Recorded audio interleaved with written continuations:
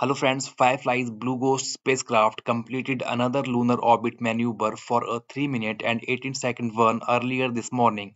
This maneuver moved the lander from high elliptical orbit to a much lower elliptical orbit around the moon. Shortly after the burn, Blue Ghost captured incredible footage of the moon's far side, about 120 km above the surface. In this orbit, the team will experience planned rolling communication blackout as Blue Ghost goes around the far side of the moon. When on the near side, the team will continue to downlink data and finalize the plan for the next maneuver that will get Blue Ghosts even closer to the lunar surface and keep us right on track for landing on March 2nd, 2025.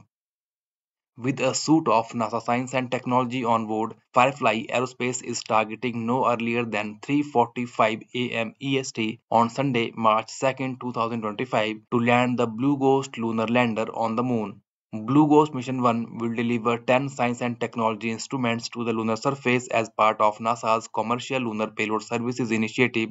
Upon launching on 15 January 2025, Blue Ghost is spending approximately 45 days traveling to Moon, allowing ample time to conduct health checks on each subsystem and begin payload science.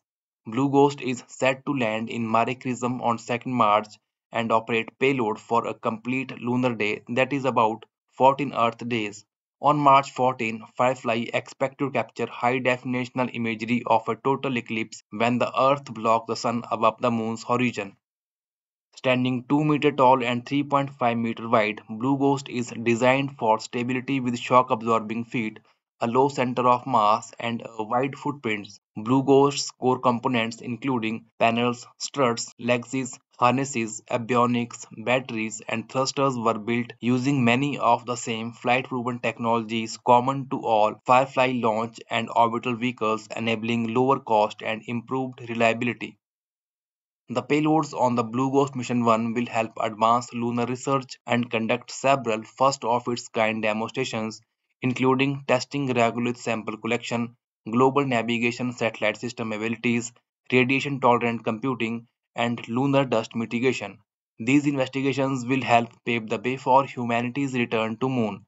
The data captured will also benefit humans on Earth by providing insight into how space weather and other cosmic forces impacted Earth, among other valuable research.